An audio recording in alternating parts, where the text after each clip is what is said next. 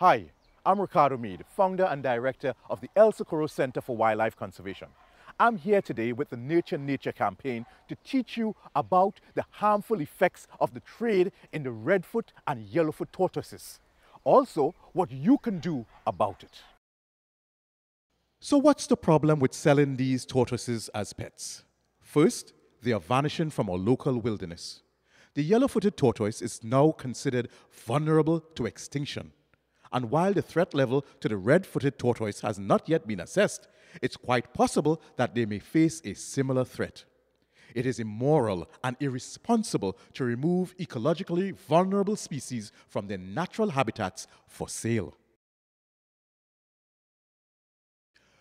Even buying captive-bred tortoises is risky, since it is difficult to authenticate whether they really are captive-bred or if you are interacting with an unscrupulous seller who is lying about the source of their goods. Wild-caught tortoises may even have been trafficked into the country as part of the harmful and illegal wildlife trade. The second problem is that these vanishing species play vital roles in our ecosystems. Not only do they eat carrion and keep the forest clean, but they eat whole fruit without damaging the seeds and disperse them over wide distances. This makes them essential for the forest to continue growing and providing homes for other animals. Unfortunately, hunting and habitat loss have severely impacted tortoises in Trinidad. They are already gone from Tobago and are becoming hard to find in Trinidad. Further loss of these rare and elusive creatures could seriously harm the forest ecosystem. The scary thing is that since it takes over 50 years for some of the seeds that they disperse to grow into trees, we wouldn't even know what we had lost until it's too late. Many people who keep these animals captive do not understand the extent of their care needs. Both species grow to over 40 centimeters long. The yellow-footed tortoises can reach 94 centimeters long. Both have a complex diet and require a lot of space. In captivity, red and yellow-footed tortoises are prone to malnutrition, especially in vitamin A deficiency, as well as beak overgrowth, metabolic bone disease, reproductive problems, and respiratory disease.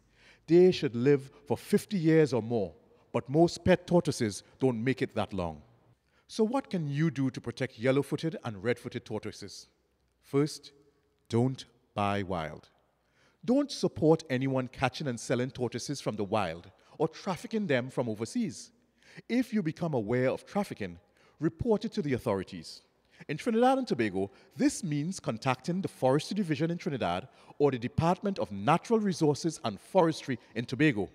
You can also make an anonymous report via Crime Stoppers TT. Second, if you see these tortoises, do not remove them from the wild. Some of us might encounter these animals near where we live or even in our own backyards. Don't be the reason that a vulnerable species vanishes from the forest. If the tortoise is not in a dangerous situation, leave it alone. If you encounter an animal in distress, you should contact a wildlife rescue organization which can appropriately assist the animal. Third, if you already have one of these tortoises, give it proper care. Consult your veterinarian about diet, water, and light requirements, space, and other care needs. If you find that you cannot take care of your tortoise, you should relinquish it to a wildlife rehabilitation center. They will be able to give it proper care and maybe even rehabilitate it so it can go back into the wild one day.